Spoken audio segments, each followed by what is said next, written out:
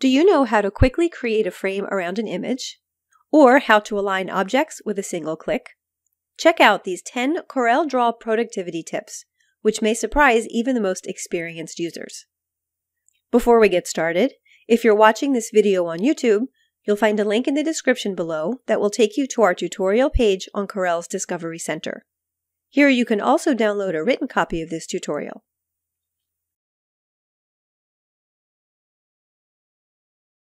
The Polygon tool is great for making, well, polygons. With 5 sides, I'll create a pentagon, and I'm holding the Control key to constrain its aspect ratio. Now I'll activate the Shape tool and click and drag one of the nodes. If I keep Control pressed again, I can drag out a nice even star. Or, without Control, I can twist things around. When I pull a node all the way through to the other side, I can get some very interesting shapes. And it gets even better when I start with a polygon with more sides. I'll double-click to add a node here, and whatever change I make to this new node happens at all the other points as well. Making these nodes smooth, adding more nodes, and adjusting control handles makes for even more possibilities. And these shapes are quite fun to color with the Smart Fill tool.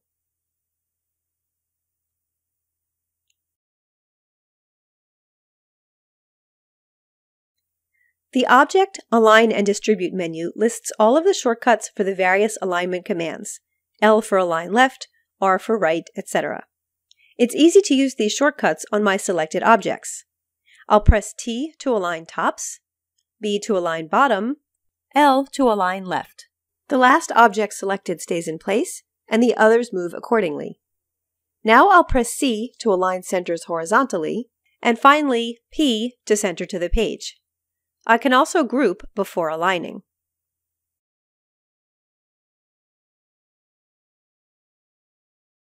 The Transform docker goes beyond simply moving or rotating objects.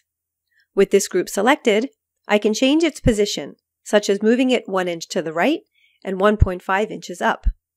If I want 3 of these groups, spaced 3 inches apart, I can change X to 3, Y to 0, add 2 copies, and click Apply. For rotating, I can rotate 45 degrees about the center, or make 7 copies about the top point. I can also mirror, or mirror copy horizontally and vertically to the right. I have similar options for sizing and skewing. I can also repeat operations, such as creating 1 copy at a time by clicking Apply repeatedly.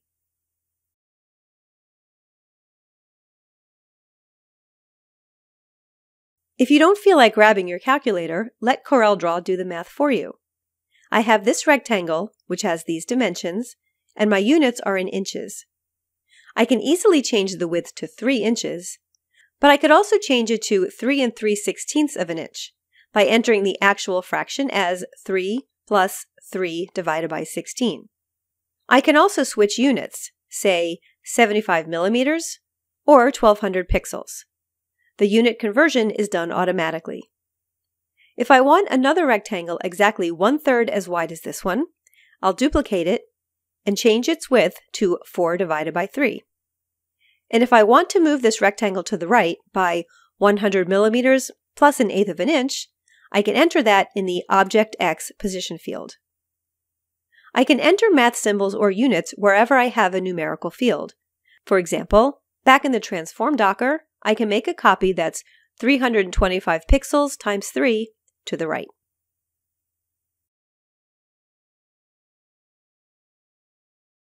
If I'm zoomed in while working on one small part of a document and want to move to another part, I don't have to zoom out and back in again. I can click the Navigator icon at the lower right corner and drag my mouse to the spot I want to see.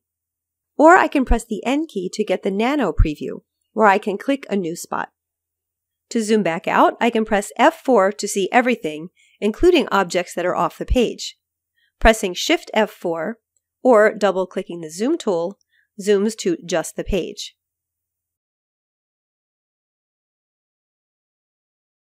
If I have a command I use all the time, I don't have to always go to the menu for it. If I want easy access to the document grid, for example, I can open View, Grid, Document Grid. I'll press Ctrl and Alt and drag this command onto the workspace or onto an existing toolbar. Now I can click the icon to turn the grid on and off. I can remove the icon by pressing Alt while dragging it away.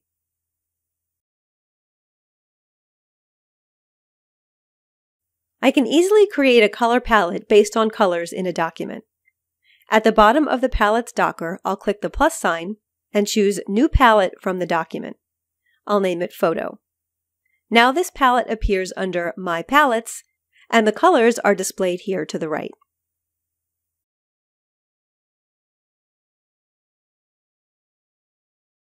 To put a simple frame or border around any rectangular shape, I'll first select the object.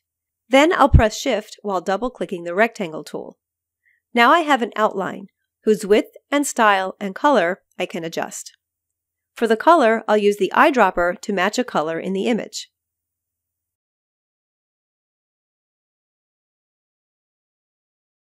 NDE, or non-destructive effects, are effects I can add to an object that can be turned on and off, rearranged, etc. These are listed in the Properties docker by clicking the FX tab. The swimsuit in this example has a few effects already added, and I'll click the plus sign to add one more. To save these effects as a style for use in other objects, I'll right-click on the object and choose Object Styles, New Style from, Bitmap Effects. I'll give this style a name, and now I can see this style in the Object Styles docker.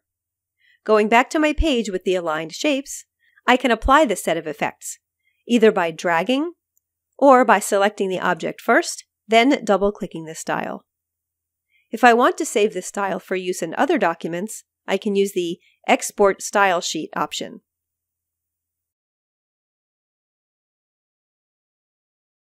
Finally, for this multi-page document I've been using for this tutorial, I can choose View, Page Sorter View. This gives me an at-a-glance look at all of my pages. I can drag and drop to rearrange the order, and the context menu provides options for renaming, inserting, duplicating, etc. From here, I can double-click the page that I want to open. This brings us to the end of this tutorial on productivity tips in CorelDRAW. If you've been watching this video on YouTube, you'll find a link in the description below that will take you to our tutorial page on Corel's Discovery Center. Here you can also download a written copy of this tutorial.